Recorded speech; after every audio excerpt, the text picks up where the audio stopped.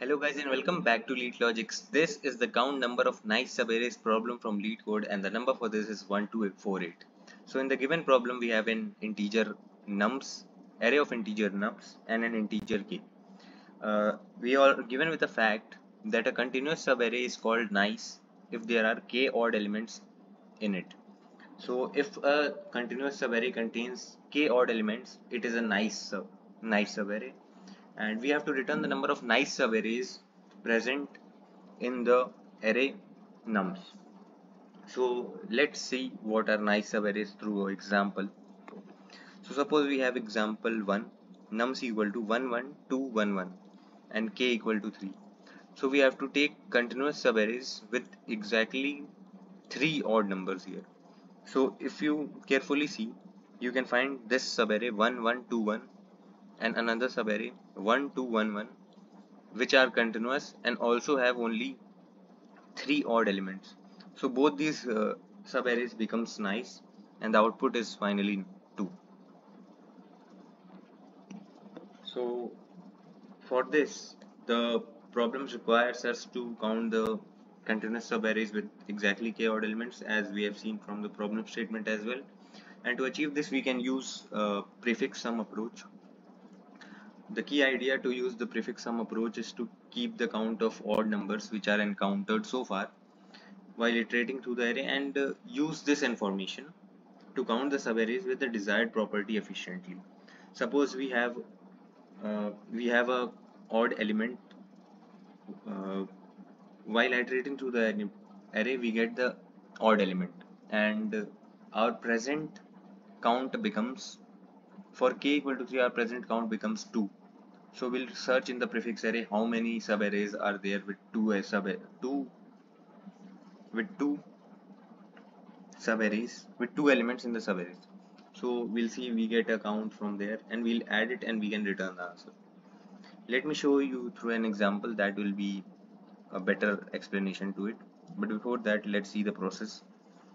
So first of all, we have to initialize some variables. We will initialize a count variable that will be an array to store the prefix sums, and we'll set count of 0 to 1 because initially before starting the iteration, there are no odd elements in the array.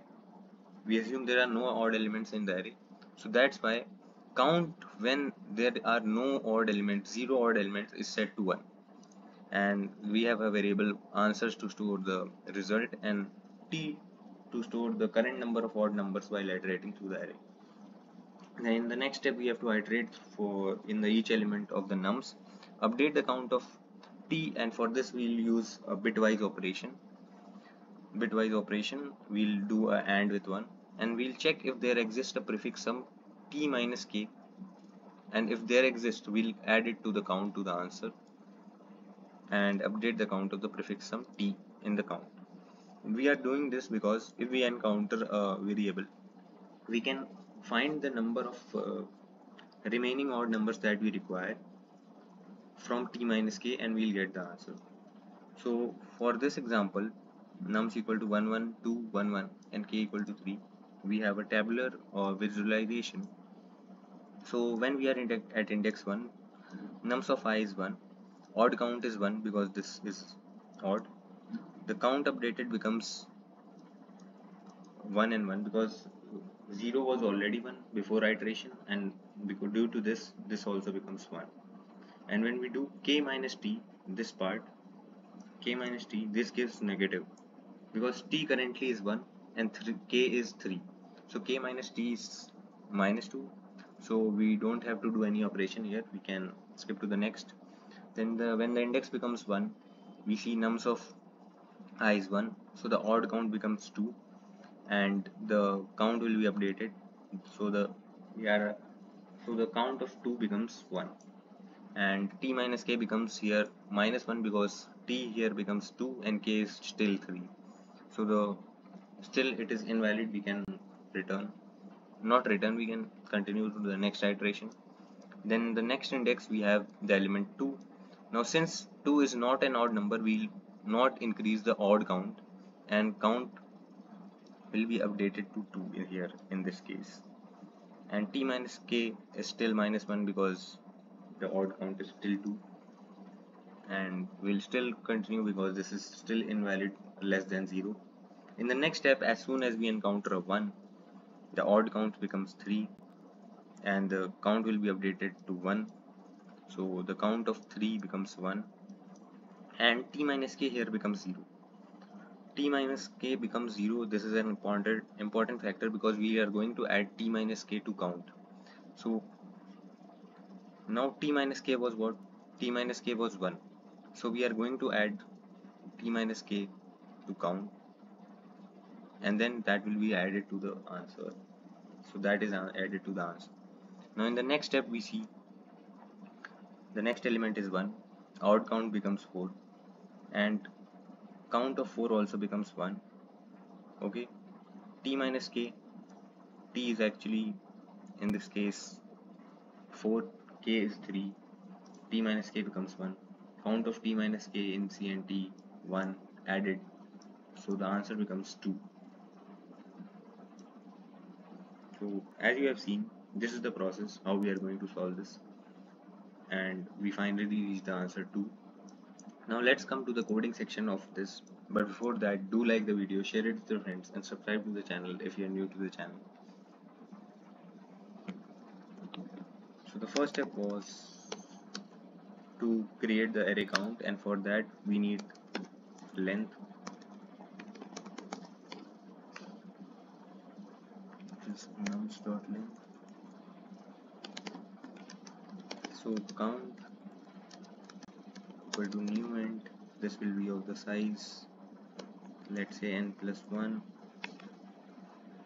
and we were setting count of 0 to 1 because the odd number, before starting we have 0 odd numbers, and we were having some more variables, int answer equal to 0 and t to track the current number of odd numbers. Then we have to iterate in the nums array and t plus v and 1. So this is a trick used in bitwise operations. Whenever you do an AND operation with 1, so it tells you whether the number is odd or even. If it is odd, it will return 1, and if it is even, it will return 0. It is because in this operation the last bit of this value v will be checked with 1, that is AND operation will be performed on the last bit of v and 1. So if the last bit of v is 1, so 1 and 1 will be 1, and if it is 0, it will give 0 because 0 and 1 is 0. And as you know that all the odd numbers have last bit set to 1, so we have used that factor to check if it is odd or even. And if we, in the next step we were checking if k minus t was greater than equal to 0, that means it was not invalid, then we were adding the count of k minus t to the answer. So we'll add the count of k minus t to the answer, and in the next step we'll do the count of t plus plus and return the answer. So this is a pretty small code, but with great logic. Let's try to run it for the sample test cases.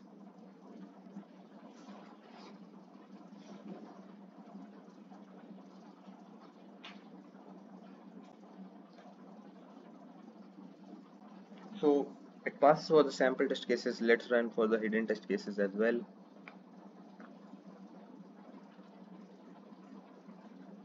I'm sorry, there are some network issues due to which it is taking time.